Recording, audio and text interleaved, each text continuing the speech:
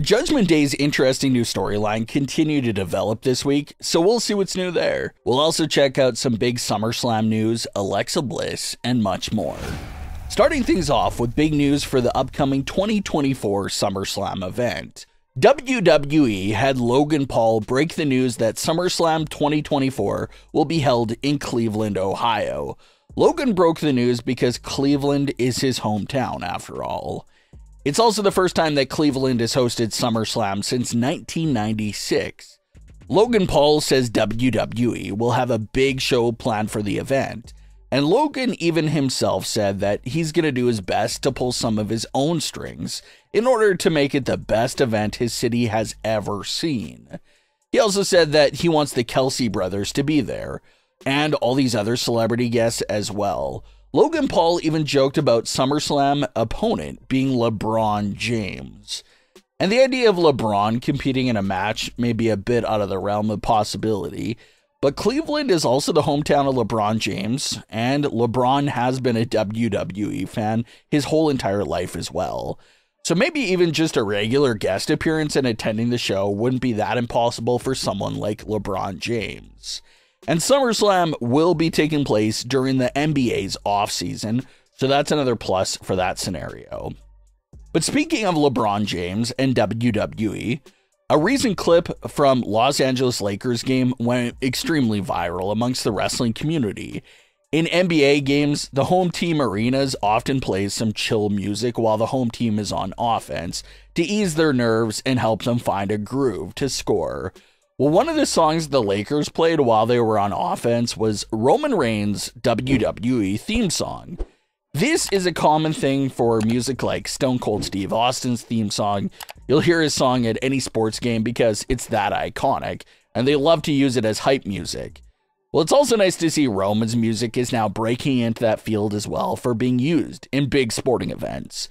Paul Heyman even acknowledged the clip and reposted it on his social media platforms. So it was a cool moment to see all around. Alexa Bliss made headlines recently after she did a mini question and answer session with her fans that answered a lot of cool questions and interesting things. So we'll break down everything Alexa revealed and talked about there. Alexa was asked about her preferred hairstyle when in the ring, and she went with pigtails. She also was asked to name the favorite era of her entire WWE career, and her answer was all of her time on screen with Bray Wyatt. And that's definitely an easy answer for Alexa. Some fans are wondering why Alexa wouldn't pick her 2016-2018 era, where she was winning all of her world titles and competing in constant title matches. Well, it seems like she didn't pick that era because she simply had more fun working with Bray Wyatt. Even if no titles were won during that time, it was just the most fun she's ever had in the company, so it's a no-brainer why she would pick that.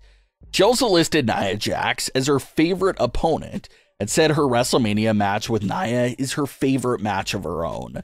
Alexa was also asked about her feelings towards Mercedes Moné, and Alexa called Mercedes very talented.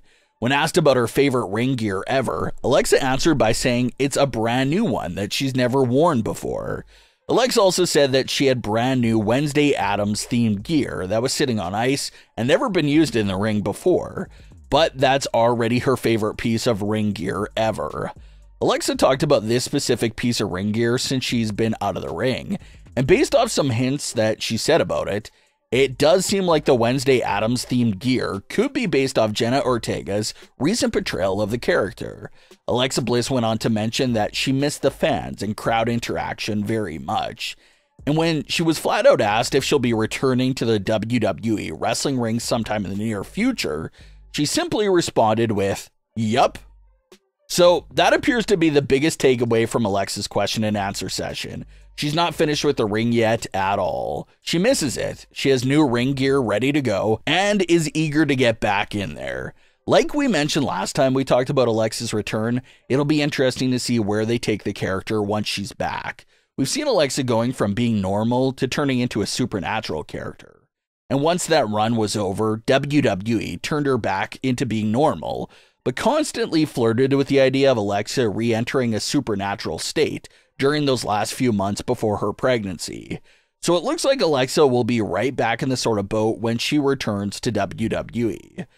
Do they keep her normal, or will she turn out to be the individual to keep the Bray Wyatt universe going in a new way with a new spin to her previous supernatural personas? A lot to get in there with Alexa's upcoming return, but at least we got confirmation from her that the return is in fact happening after all. The Judgment Day story with Andrade continued to develop this week in an interesting fashion. Dominic Mysterio wasn't physically on Raw this week because of his honeymoon, but his ongoing storyline was still advanced with a backstage segment. Andrade came to the Judgment Day's locker room looking for Dominic, but Rhea informed him that Dom wasn't there. But she did note to him that Dominic has been saying plenty of good things about Andrade in recent weeks. So because of Dominic's good word on Andrade, Rhea and Judgment Day are willing to work with Andrade and do business with him. What's the nature of this Judgment Day business with Andrade? It's hard to tell at this given moment in time, but the answer should become clear in the coming weeks. Judgment Day very rarely brings in new full-time members into the group, but what we do know is that the group loves to make alliances and have backup plans, including other superstars outside of their group. The group has collaborated with the Bloodline and Drew McIntyre in times past without fully bringing any of them into the group. So based off that history, we know that some sort of collaboration with Andrade seems extremely possible. As far as the direction with this story, the popular fan belief right now is that Andrade will get some more harm than good to the overall unity of the Judgment Day.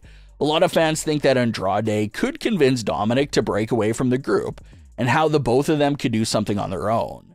WWE has heavily hinted at this concept several times over the last few weeks. So the fans aren't really reaching that much. That idea seems to be extremely possible. And it's not only Andrade by himself, but there's just so many other little things surrounding Judgment Day that could all play a role in the group's demise. You have Rhea Ripley trying to focus on Becky Lynch. You have the R-Truth situation still being there. You have the threat to the group losing the tag team titles at WrestleMania. And then Andrade potentially pulling Dominic away from the group. And you also got the long ongoing power struggle still going on between Rhea Ripley and Damian Priest continuing too. So the Judgment Day could end up looking a bit different post-WrestleMania if all these things end up going wrong for the group. So expect a lot of coverage and breakdowns of the Judgment Day related matters in the coming weeks. But what are your thoughts on today's stories? Leave your comments below. Don't forget to subscribe with all notifications on and leave a like if you enjoyed. Thanks for watching, guys.